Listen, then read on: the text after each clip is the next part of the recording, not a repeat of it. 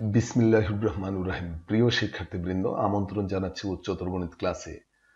তোমরা দেখতে পাচ্ছ আমরা আজকে তৃতীয় অধ্যায় জ্যামিতি অংশে টলেমির উপপাদ্য প্রমাণ করব। টলেমির উপপাদ্যটা আগে একটু আমরা দেখে নেই। বৃত্তস্থ চতুর্ভুজের কর্ণদ্বয়ের অন্তর্গত আয়তক্ষেত্রের ক্ষেত্রফল বিপরীত বাহুদ্বয়ের অন্তর্গত আয়তক্ষেত্রের ক্ষেত্রফলের সমষ্টি সমান। তো প্রথমত আমরা জানি একটু যে বৃত্তস্থ চতুর্ভুজ কি। বৃত্তস্থ চতুর্ভুজ এমন একটি চতুর্ভুজ যে চতুর্ভুজের 4টি কৌণিক বিন্দু বৃত্তের উপর অবস্থিত, অর্থাৎ বৃত্তের পরিধিতে অবস্থিত। সেরকম একটি বৃত্তস্থ চতুর্ভুজের কর্ণদ্বয়ের অন্তর্গত আয়তক্ষেত্রের ক্ষেত্রফল। কর্ণদ্বয়ের অন্তর্গত আয়তক্ষেত্রের ক্ষেত্রফল বলতে বোঝায় যে চতুর্ভুজের তো দুটি কর্ণ আমরা পাবই, সেই দুটি কর্ণের দৈর্ঘ্যের গুণফল কর্ণদ্বয়ের অন্তর্গত আয়তক্ষেত্রের ক্ষেত্রফল। সেটা কি হবে? সেই কর্ণদ্বয়ের অন্তর্গত আয়তক্ষেত্রের ক্ষেত্রফল হবে বিপরীত বাহুদ্বয়ের অন্তর্গত আয়তক্ষেত্রের ক্ষেত্রফলের সমষ্টি সমান। একটি বাহুর বিপরীত বাহু নেব এবং এই দুইটা বাহুর দৈর্ঘ্যের গুণফল হলো একটি আয়তক্ষেত্র এবং আয়তক্ষেত্রের ক্ষেত্রফল, এবং অন্য দুইটি বাহুর অন্তর্গত আয়তক্ষেত্রের ক্ষেত্রফল। এই দুটি ক্ষেত্রফলের সমষ্টি সমান হবে কর্ণদ্বয়ের অন্তর্গত আয়তক্ষেত্রের ক্ষেত্রফল। আমরা চিত্রের মাধ্যমে যদি বোঝার চেষ্টা করি টলেমির উপপাদ্যটি, তারপরে তো প্রমাণ তো করবই অবশ্যই। এই বক্তব্যটুকু, টলেমির উপপাদ্যের যে বক্তব্যটুকু, এইটুকু আমরা চিত্রের মাধ্যমে একটু বোঝার চেষ্টা করি। এই জন্য একটা বৃত্ত নিলাম এবং একটা বৃত্তস্থ চতুর্ভুজ আমি আমার মতো করে এঁকে নিয়েছি, কিন্তু তাই না? তোমরা এভাবেই নিবে, তোমরা একটা পরিকল্পনা করে অবশ্যই নিবে। আগে আমি এই যে প্রমাণটা করছি, এটা তোমরা আগে ভালো করে প্রথম থেকে শেষ পর্যন্ত অত্যন্ত গুরুত্ব সহকারে দেখবে। কারণ কি আমি বলি যে তোমাদের বইতে কিন্তু এই উপপাদ্যটি সংক্ষেপ করার কারণে, মানে প্রমাণের অংশটি সংক্ষেপ করার কারণে তোমাদের অনেক ক্ষেত্রে বুঝতে অসুবিধা হয়, এবং অনেকেই দেখা যায় যে না বুঝে হয়তো মুখস্থ রাখার চেষ্টা করে, কিন্তু সেটা তো কোনো লাভ নেই। সুতরাং এই যে আমি কিন্তু অনেক ডিটেলস করেছি, অনেক সুন্দর করে কিন্তু বিষয়টা প্রমাণ করব। তোমরা যদি পার্ট টু পার্ট অনেক মনোযোগ সহকারে দেখো, এটা একদম ক্লিয়ার হয়ে যাবে। এক অংশ মুখস্থ করার প্রয়োজন পড়বে না। খুবই সহজ একটা উপপাদ্য, খুবই সুন্দর একটা উপপাদ্য। তো এই যে আমি বৃত্তস্থ একটা চতুর্ভুজ নিলাম, এটা আমার মতো করে আমি নিয়েছি। তুমি যখন এটা অনেক ক্লিয়ার বুঝতে পারবে, তখন তুমি তোমার মতো করে নিবে।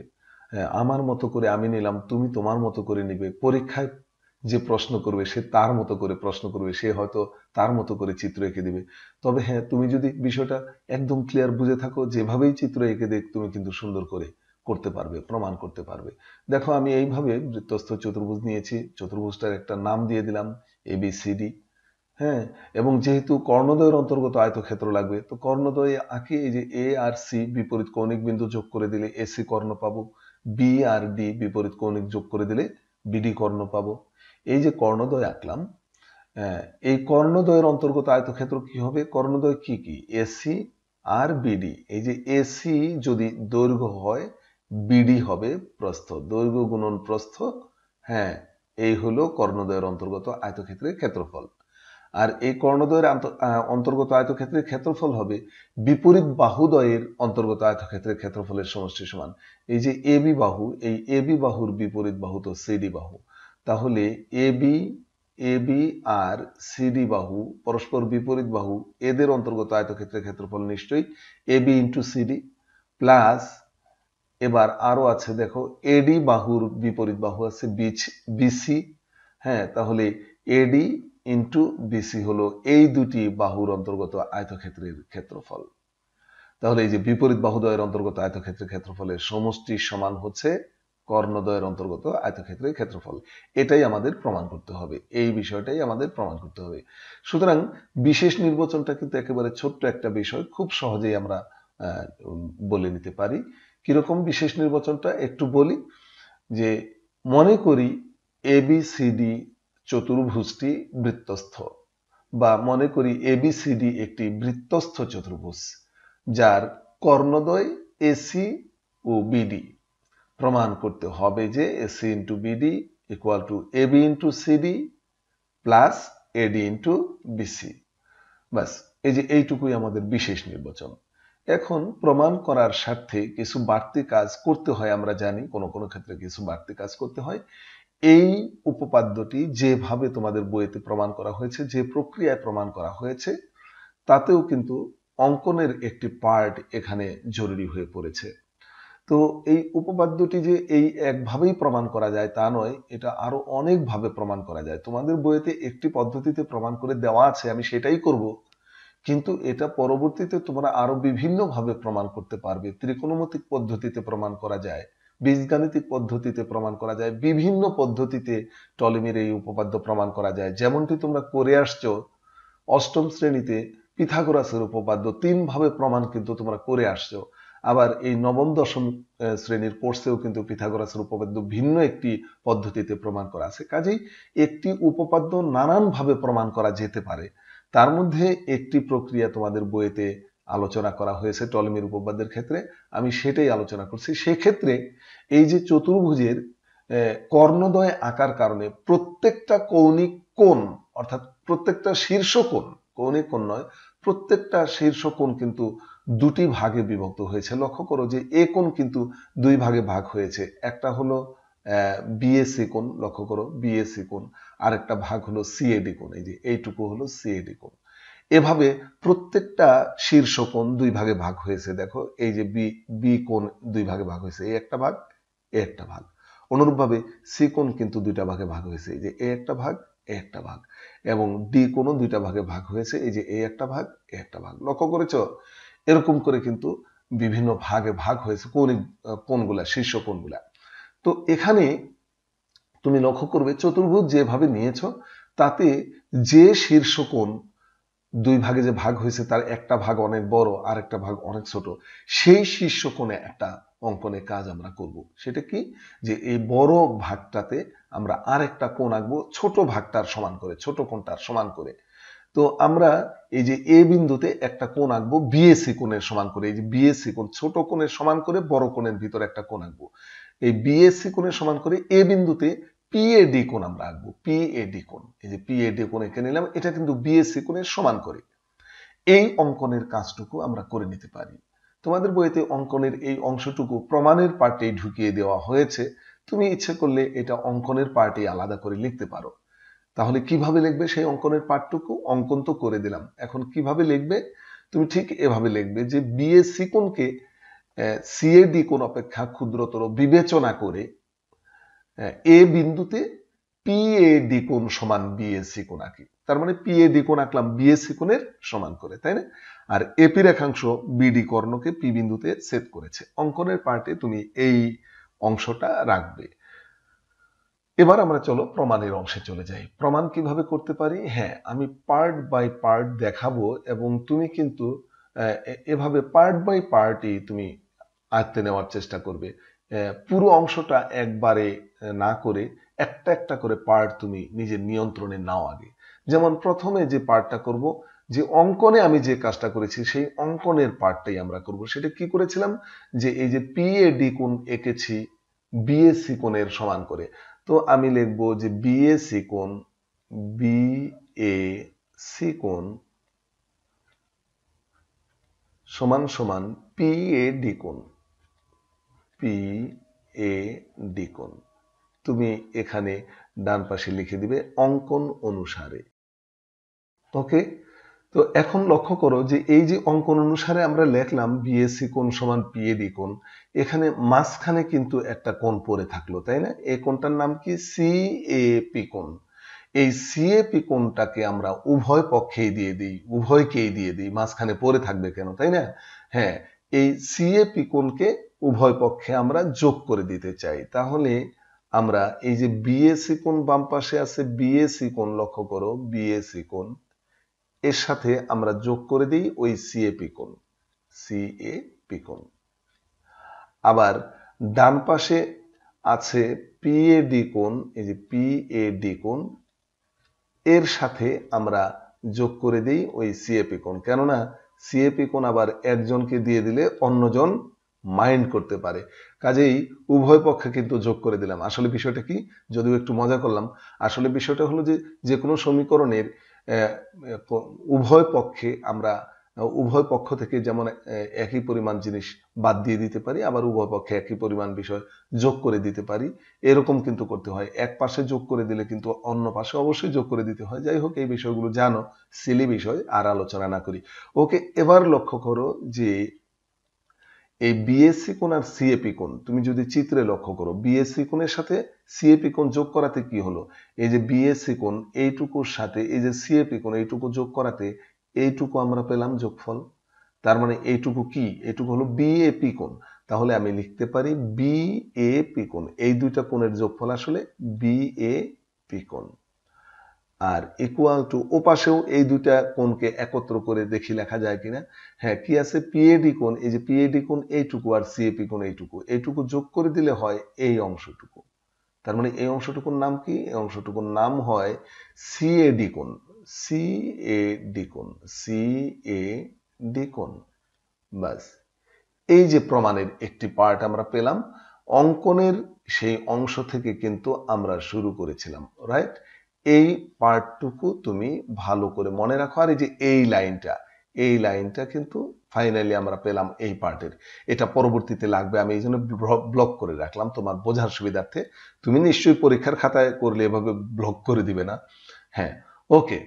তো এবার আমরা প্রমাণের দ্বিতীয় পার্টে যেতে চাই। প্রথম পার্ট আমাদের করা শেষ, দ্বিতীয় পার্টটা তুমি কিভাবে করবে আমি সেটা বলছি। দেখো যে এই যে বিন্দুতে আমরা এই কাজটা করেছিলাম, অঙ্কনের কাজটা করেছিলাম, সেই বিন্দু থেকে বাম দিকে একটা বৃত্তচাপ লক্ষ্য করো এবি, আর ডান দিকে আরেকটা বৃত্তচাপ লক্ষ্য করো এডি। এই এবি এবং এডি বৃত্তচাপ নিয়ে আমরা দুটি কাজ করব। এই দুটি কাজ মিলেই একটি কাজ। যাই হোক, এই পার্টটাতে আমরা এই কাজ করব। সেটা কি, যে এই যে কৌণিক বিন্দুতে আমরা এই অঙ্কনের কাজটা করেছিলাম, অঙ্কনের কাজটা, সেই কৌণিক বিন্দুর বাম পাশে এবি বৃত্তচাপ দেখতে পাচ্ছি আর ডান পাশে এডি বৃত্তচাপ। আমরা করব কি, এই এবি চাপের উপর দুটি বৃত্তস্থ কোণ আছে, লক্ষ্য করো, সেই দুইটা বৃত্তস্থ কোণ নিব। যেমন এবি চাপের উপর যদি বৃত্তস্থ কোণ আমরা পেতে চাই, তাহলে এ আর এই ডি বিন্দু থেকে আমাদের অন্য একটা বিন্দুতে যেতে হবে পরিধির উপর। যেমন এই যে এ বিন্দু থেকে দেখো ডি বিন্দুতে গিয়েছে, আবার বি বিন্দু থেকেও ডি বিন্দুতে গিয়েছে, তাহলে এইটাই কিন্তু এ বি চাপের উপর একটা বৃত্তস্থ কোণ। এই যে এই কোণটা, এই কোণটার নাম কি, এডিবি কোণ। আবার লক্ষ্য করো, এ বিন্দু থেকে সিতে আসছে, বি থেকেও সিতে আসছে, তাহলে কিন্তু এই কোণটাও এ বি চাপের উপর দণ্ডায়মান বৃত্তস্থ কোণ। তাহলে একটা কোণ পাচ্ছি আমরা এডিবি কোণ, আর একটা কোণ পাচ্ছি আমরা এসিবি কোণ। এই দুইটা কোণ কিন্তু বৃত্তস্থ কোণ কোন চাপের উপর, এ বি চাপের উপর। এই কথাটাই আমরা এখানে লিখব যে এ বি চাপের উপর দুটি বৃত্তস্থ কোণ এডিবি কোণ ও এসিবি কোণ। এই কথাটা আমরা এখানে লিখে নেই।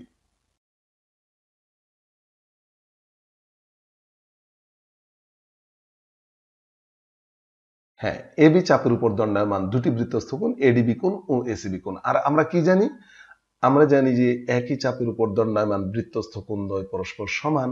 অতএব আমরা কিন্তু লিখতে পারি যে এই এডিবি কোণ, এই এডিবি কোণ সমান সমান ওই এসিবি কোণ, এসিবি কোণ। একই চাপের উপর দণ্ডায়মান বৃত্তস্থ কোণদ্বয় পরস্পর সমান, এটা এখানে লিখে দিতে পারো থার্ড ব্র্যাকেটের ভিতরে। আচ্ছা, এখন লক্ষ্য করো এই যে এডিবি কোণটা, এই এডিবি কোণ চিত্রে একটু লক্ষ্য করো, এডিবি কোণ, এটাকে যদি আমি লিখি এডিপি কোণ, মানে একই কোণকে নির্দেশ করে কিনা। দেখো, এডিবি কোণ বলতে যে কোণটাকে পাই আমরা, এডিপি কোণ বলতে কিন্তু আসলে আমরা ওই কোণটাকেই পাই। কাজেই এডিবি কোণকে আমরা এডিপি কোণ লিখবো, আমরা লিখবো এডিপি কোণ, এডিপি কোণ। হ্যাঁ, আর ডান পাশে যে এসিবি কোণ আছে, তাকে কি এভাবে লেখা যায় কিনা দেখো তো, এসিবি কোণ। এখানে এসির মাঝখানে আর কোনো পয়েন্ট ইন্ডিকেট করা নেই, বিসির মাঝখানেও আর কোনো পয়েন্ট ইন্ডিকেট করা নেই, সুতরাং এটাকে আর অন্যভাবে লিখে কোনো লাভ নেই, অন্যভাবে লেখাও যায় না, এসিবি কোণ। এই আমরা কিন্তু আরেকটা অংশ পেলাম, এবি চাপের উপর দণ্ডায়মান বৃত্তস্থ দুইটা কোণ নিয়ে আমরা কিন্তু আরেকটা ডিসিশনে পৌঁছে গেলাম। ঠিক একইভাবে আমি বলেছিলাম যে এই চাপের উপরে নিব, আবার এই চাপ দিয়েও কিন্তু ওই একই কাজ করব, অর্থাৎ এডি চাপের উপর দণ্ডায়মান দুটি বৃত্তস্থ কোণ নিব। দেখো তো, এডি চাপের উপর দণ্ডায়মান দুইটা বৃত্তস্থ কোণ কি হতে পারে, একটা হতে পারে এসিডি কোণ, এই যে এসিডি কোণ, এটা এডি চাপের উপর, লক্ষ্য করো।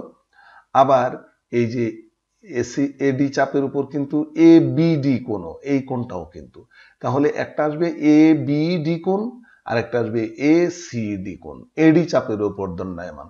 তো আমরা লিখবো এডি চাপের উপর দণ্ডায়মান দুটি বৃত্তস্থ কোণ, এভাবে লিখবো এডি চাপের উপর দণ্ডায়মান দুটি বৃত্তস্থ কোণ, একটা পেয়েছি আমরা এসিডি কোণ, একটা এসিডি কোণ, এসিডি কোণ, এবং আরেকটা কোণ পেয়েছি আমরা কি এসিবি কোণ, সরি একটা হলো এসিডি কোণ, আরেকটা হলো এবিডি কোণ। তাহলে এই দুইটা কোণ পরস্পর সমান, তাহলে আমরা লিখব যে এসিডি কোণ সমান সমান এবিপি কোণ, এবিডি কোণ, এবিডি কোণ।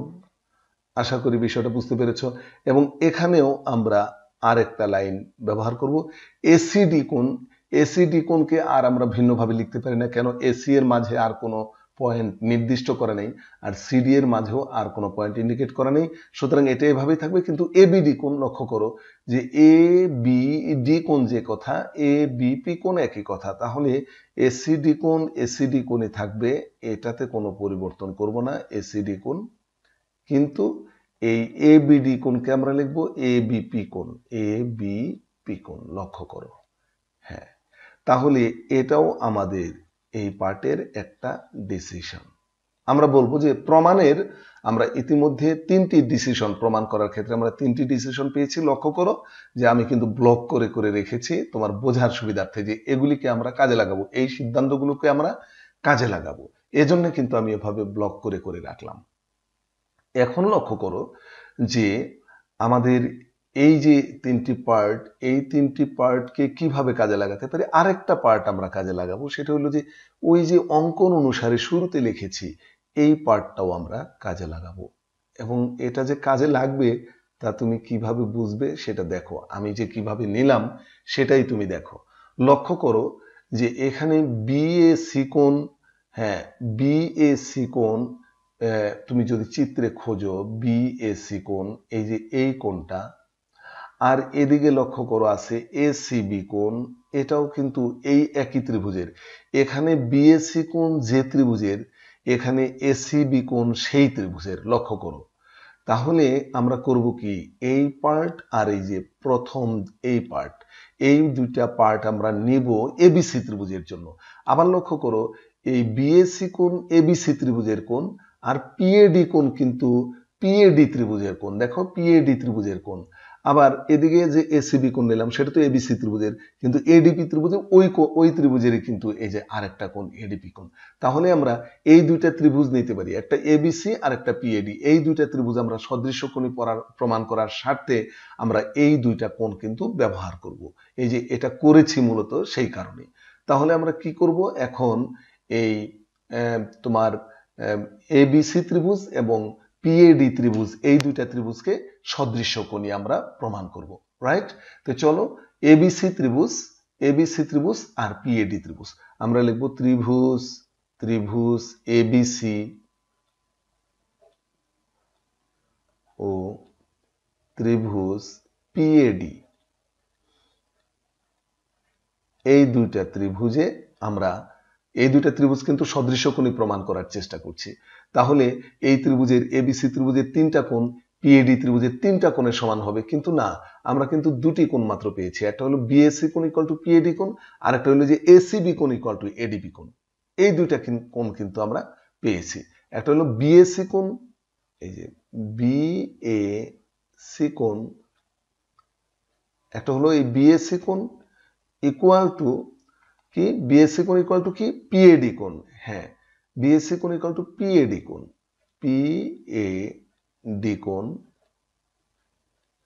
আরেকটা কি পেয়েছি, আরেকটা পেয়েছি আমরা, লক্ষ্য করো এই যে এসিবি কোণ ইকুয়াল টু এডিপি কোণ, এসিবি কোণ ইকুয়াল টু এডিপি কোণ, এসিবি কোণ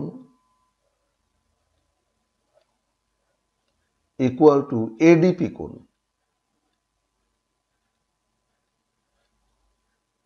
এখন লক্ষ্য করো যে এই ত্রিভুজের, এই যে এবিসি ত্রিভুজের দুইটা কোণ নিয়েছে, এ বিন্দুতে একটা কোণ আর সি বিন্দুতে একটা কোণ। তাহলে এ আর সি বিন্দুতে দুইটা কোণ আসছে, কিন্তু বি বিন্দুতে যে কোণটা উৎপন্ন হয়েছে সেটা আসে নাই, সেটাই হলো আমাদের অবশিষ্ট কোণ। এই জন্য আমরা লিখবো এখানে অবশিষ্ট, তোমরা অবশিষ্ট শব্দটা পুরাটাই লিখবে, আমি সংক্ষেপে লিখলাম। অবশিষ্ট এবিসি কোণ। দেখো অবশিষ্ট কোণ থাকে আসলে এটাই। এই অবশিষ্ট কোণটা বের করার জন্য আমাদের কিন্তু চিত্রে যেতে হচ্ছে না, এখান থেকেই লিখতে পারছি। এই যে দেখো এই পিএডি ত্রিভুজে এ বিন্দুতে উৎপন্ন কোণ আর ডি বিন্দুতে উৎপন্ন কোণ দুইটা নেওয়া হয়েছে, কিন্তু পি বিন্দুতে উৎপন্ন কোণটা নেওয়া হয়নি। তাহলে পি বিন্দুকে মাঝখানে রেখে লিখলেই হয়। অবশিষ্ট এই ত্রিভুজের ক্ষেত্রেও অবশিষ্ট কোণটা আমরা একইভাবে বের করব, যেমন পিএডি ত্রিভুজ, তার এ বিন্দুতে উৎপন্ন কোণ চলে আসছে আর ডি বিন্দুতে উৎপন্ন কোণ এখানে লিখেছি দ্বিতীয়বার। কিন্তু পি বিন্দুতে, এখানে পিও একটা বিন্দু, কিন্তু পি বিন্দুতে উৎপন্ন কোণ অর্থাৎ পি কে মাঝখানে দিয়ে লিখলেই কিন্তু অবশিষ্ট কোণটা চলে আসবে। তাহলে এ আর ডি আমরা সাইডে লিখে পিটাকে মাঝখানে লিখে দিলাম, তাহলেই কিন্তু অবশিষ্ট কোণটা আমাদের চলে আসলো। ওকে, তাহলে দেখা যাচ্ছে এবিসি ত্রিভুজের তিনটা কোণ পিএডি ত্রিভুজের তিনটা কোণের সমান, অতএব এই দুইটা ত্রিভুজ কিন্তু সদৃশকোণী। অতএব ত্রিভুজ এবিসি ও ত্রিভুজ পিএডি, হ্যাঁ, ত্রিভুজ এবিসি ও ত্রিভুজ পিএডি সদৃশকোণী। আর আমরা কি জানি? আমরা জানি যে সদৃশকোণী ত্রিভুজের অনুরূপ বাহুগুলার অনুপাত সমান, তাই না? তাহলে আমরা সেই অনুসারে, সেই উপপাদ্য অনুসারে, এই উপপাদ্যটা কিন্তু তোমরা পড়েছো, তাই না? জেনারেল ম্যাথমেটিক্সের 14 অধ্যায়ে কিন্তু এটা আছে, এটা পড়েছো নিশ্চয়ই। যারা পড়ো নাই তারা পড়ে নেবে। আমাদের এই চ্যানেলেও কিন্তু এই ভিডিওটার আপলোড দেওয়া আছে, হ্যাঁ, তোমরা অবশ্যই দেখে নেবে। সেটা কি, যে দুটি ত্রিভুজ যদি সদৃশকোণী হয় তাহলে তাদের অনুরূপ বাহুগুলার অনুপাত সমান হয়। এখন এই যে এবিসি ত্রিভুজ আর পিএডি ত্রিভুজ যেহেতু সদৃশকোণী, আমরা প্রমাণ করলাম এবিসি ত্রিভুজের তিনটা কোণ পিএডি ত্রিভুজের অনুরূপ তিনটা কোণের সমান, সুতরাং এই দুটো তো সদৃশকোণী, তাহলে তাদের অনুরূপ বাহুগুলোর অনুপাত সমান। এখন এই অনুরূপ বাহু ধরা নিয়ে কিন্তু অনেক প্রবলেম আছে, কাজেই সেই প্রবলেমগুলো আমরা ধরো সলিউশন করি যে কিভাবে খুব সহজে আমরা অনুরূপ বাহু বের করে নিয়ে আসতে পারি। এজন্য আমাদের আসলে চিত্রে যেতে হবে না অনুরূপ বাহু বের করার জন্য। যেমন দেখো যে যে বিন্দুতে কোণ উৎপন্ন হয়েছে সেটা লক্ষ্য করো। যেমন এই যে এখানে প্রথমে যেটা আছে বিএসি কোণ, তাহলে এ বিন্দুতে কোণ উৎপন্ন হয়েছে, এই যে এ বিন্দুতে। আর পরেরটা এসিবি কোণ, সি বিন্দুতে কোণ উৎপন্ন হয়েছে। এই এ আর সি বিন্দু নিয়ে এসি বাহু, এসি বাহুর অনুরূপ বাহু হবে অনুরূপভাবে এখানে মধ্যবিন্দুগুলো নেবে, এই যে এ আর ডি নিয়ে এডি বাহু। তাহলে এসি বাহুর অনুরূপ বাহু হলো এডি বাহু। আমরা লিখি এসি এসি বাই, ওখানে পেলাম এডি। এই এসি বাহুর অনুরূপ বাহু হলো এডি, কাজে তাদের অনুপাত নিলাম এসি ইস টু এডি। এবার সমান চিহ্ন দিয়ে ওপাশেও তো দুইটা অনুরূপ বাহু লিখবো, অনুরূপ বাহুগুলোর অনুপাত সমান। এখন ওপাশে আমি যদি এবার বিসি নেই, লক্ষ্য করো বি আর সি, এই যে এই বি বিন্দু নিলাম আর এই যে মাঝখানে এই সি বিন্দু নিলাম, তাহলে এ পাশে কিন্তু নিতে হবে পি বিন্দু আর ডি বিন্দু। দেখো পিডি, রাইট? এখানে এই যে মধ্যবিন্দুতে আছে পি বিন্দু আর এখানে মধ্যবিন্দুতে আছে ডি বিন্দু, তাহলে কিন্তু আমাদের নিতে হবে পিডি।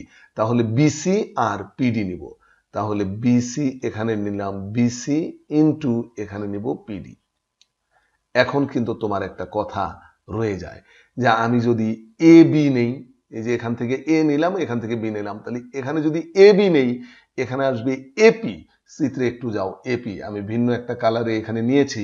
এপি কিন্তু আমাদের যে প্রমাণ করতে হবে যা, সেখানে কিন্তু এপি নাই, লক্ষ্য করো। এই যে প্রমাণ করতে হবে যেটা, এই যে এখানে লক্ষ্য করো প্রমাণ করতে হবে যেটা, AC into BD equal to AB into CD plus eddy into BC, এখানে কিন্তু এপি নাই। আর এপি কে কিন্তু রিপ্লেস করে লেখারও উপায় নাই। বিপরীত ক্রমে আমাদের যা আসছে সেটা যদি তুমি একটু লক্ষ্য করো, বিপরীত ক্রমে একটু যদি লক্ষ্য করো যে আমাদের এখানে যা আসছে তাতে আমাদের যা প্রমাণ করতে হবে সেখানে পিডি নাই, কিন্তু পিডি এর সাথে বিপি পরবর্তীতে আরেকটা ইকুয়েশনে আসবে বিপি, এই পিডি আর বিপি যোগ করে কিন্তু বিডি আসবে, যেটা কিন্তু চতুর্ভুজের একটা কর্ণ, কাজে এটা কিন্তু আসবে আমরা বলতে পারি। বাস, আমাদের কিন্তু একটা গুরুত্বপূর্ণ পার্ট আমরা করে ফেলেছি। এইটা আমরা আরেকটা লাইন করব এই পার্টটার, সেটা হলো একটু আড়াআড়ি গুণ করবে যে এসি এসি ইন্টু পিডি, এই যে AC into PD equal to BC into এডি, এই যে বিসি ইন্টু এডি বা এডি ইন্টু বিসি যাই লেখো, এই যে এডি ইন্টু বিসি বা বিসি ইন্টু এডি যাই লেখো। এটা হলো আমাদের 1 নং সমীকরণ। এই পার্টটাই আমরা মানে এটা যেমন করেছি তোমাদের মনে আছে নিশ্চয়ই, যে আমি একটু ব্যাকে গিয়ে দেখাই। এই যে এই লাইনটা, এই যে প্রমাণের শুরুতে যে লাইনটা নিয়েছিলাম, এই লাইনটা আর কোন লাইনটা, এই যে এই লাইনটা বিবেচনা করে, এই যে এখানে স্টার চিহ্ন দিয়ে রেখেছি, এই দুইটা লাইন বিবেচনা করে কিন্তু আমরা ত্রিভুজ নির্ধারণ করেছিলাম। তাহলে নিশ্চয়ই এখন বাকিটা, এই যে এইটা আর এইটা বিবেচনা করে কিন্তু আমরা অনুরূপ কাজ করতে পারবো। তাহলে দেখো তো, এখানে বিএপি, বিএপি লক্ষ্য করো, বিএপি, বিএপি, বিএপি ত্রিভুজের বিএপি, আর এদিকে আছে এই যে এবিপি, এবিপি এটাও কিন্তু এই বিএপি ত্রিভুজের। তাহলে কিন্তু একটা ত্রিভুজ আমরা নির্ধারণ করে ফেললাম, সেটা হলো বিএপি ত্রিভুজ বা পিএবি ত্রিভুজ যাই বলো, বা এবিপি ত্রিভুজ, যেভাবেই বলো, ত্রিভুজের নামকরণে কিন্তু কোনো সমস্যা হবে না। হ্যাঁ, যে দিক থেকে শুরু করো সমস্যা নেই।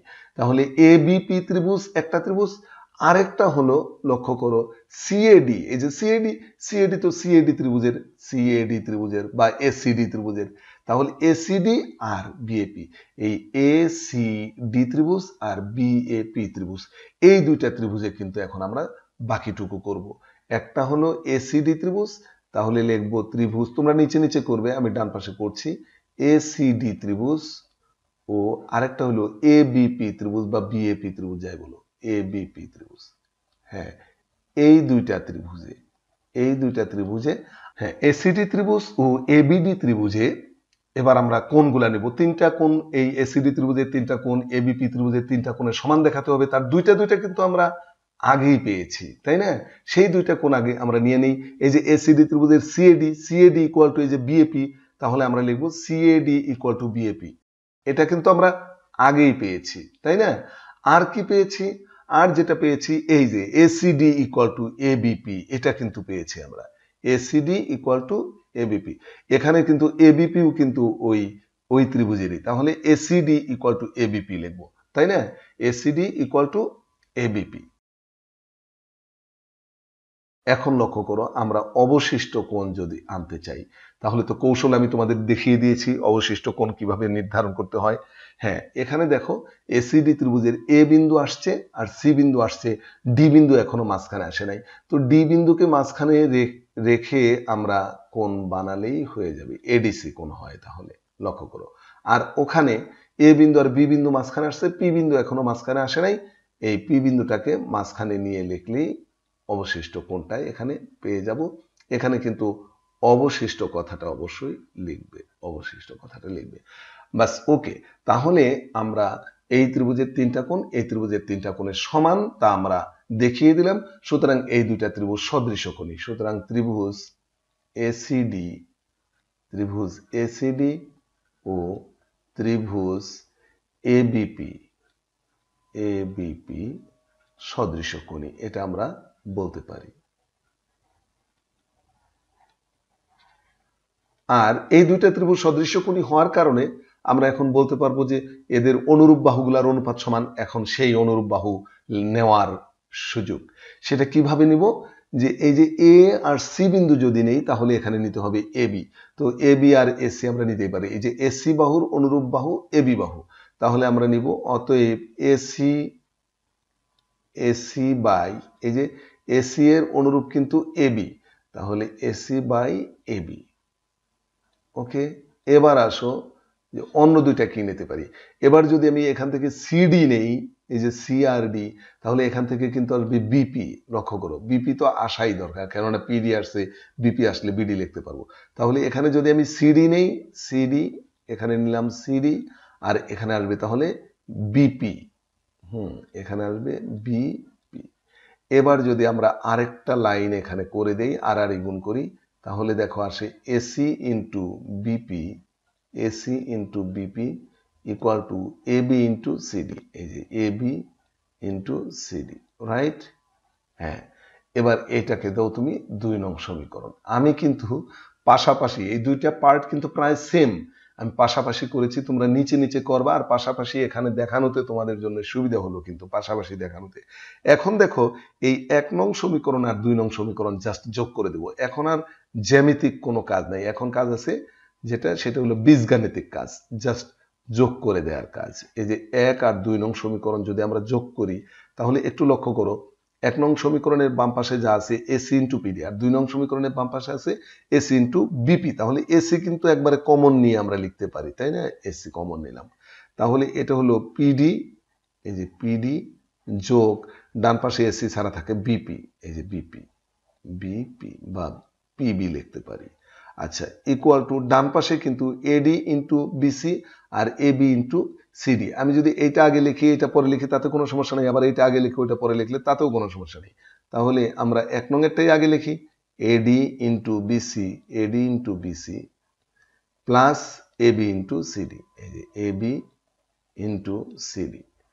এখন লক্ষ্য করো যে পরবর্তী লাইনটা একটু লক্ষ্য করো যে এসি এসি রাখলাম, এদিকে পিডি আর বিপি লক্ষ্য করো, এই যে পিডি এই অংশ আর বিপি এই যে এই অংশটা, এই দুটো অংশ যোগ করার কারণে আমরা বিডি অংশ পেয়ে যাই। তাহলে এখানে আমরা লিখতে পারি বিডি, এটা বিডি ইকুয়াল টু, এখন ডান পাশের অংশটুকু, হ্যাঁ প্রমাণের ক্ষেত্রে আমরা একটু দেখবো যে প্রমাণের ক্ষেত্রে এ বি সিডি বোধ হয় আগে আছে আমাদের, দেখো এই যে এ বি ইন্টু সিডি আগে আছে, তো আমরা প্রমাণের ক্ষেত্রে এই জন্য এই অংশটা আগেই লিখবো, এই এ বি ইন্টু সিডি এটা আগে লিখে দিই, একটু সাজানোর পদ্ধতি আর কি। এ বি ইন্টু সিডি যোগ এডি ইন্টু বিসি, এডি ইন্টু বিসি, বাস আমাদের কিন্তু প্রমাণ হয়ে গেছে, আমরা লিখব প্রমাণিত। আমি বিস্তারিত ব্যাখ্যা করার কারণে তোমাদের কাছে কিন্তু মনে হচ্ছে যে উপপাদ্যটা আসলে অনেক বড়, কিন্তু একটু লক্ষ্য করো তো এই একটা পার্ট, এই যে বাম পাশের এই পার্টটা আর এই একটা পার্ট, এই দুটি পার্ট, আর এদিকে তার আগে এই যে এখানে দুটি পার্ট, এই 4টি পার্ট। তো এই 4টি পার্ট যদি তুমি আলাদা আলাদা করে, এই যে এখানে দুটি পার্ট বলতে আমি এইটুকুকে কিন্তু একটা পার্ট বলতেছি, এইটুকুকে। কেন? কারণ এখানে ওই যে বলেছিলাম যে যে বিন্দুতে দুইটা কোণ সমান করে আঁকলাম, অঙ্কনে কাজটা করলাম, সেই বিন্দু থেকে দুটি বৃত্তচাপ, বাম পাশে একটা বৃত্তচাপ আর ডান পাশে একটা বৃত্তচাপ নিয়ে একটা কাজ করেছি, এটা একটা কাজ। আর এখানে কি অঙ্কন অনুসারে এই যে অঙ্কন করেছিলাম এই কোণ সমান এই কোণ, মাঝখানে একটা কোণ পড়েছিল, সেই কোণ যোগ করে দিয়ে আমরা করেছি এই পার্টটা আমরা করেছি এখানে, এই দুটি পার্ট। আর পরবর্তীতে এখানে এই দুটি পার্ট, এই একটা পার্ট এই যে বাম পাশে আর এই একটা পার্ট, এই 4টি পার্ট আর দুইটা সমীকরণ যোগ করে দিলাম। যদি তুমি এটাকে একটা পার্ট বলো তাহলে এই 5টি পার্ট।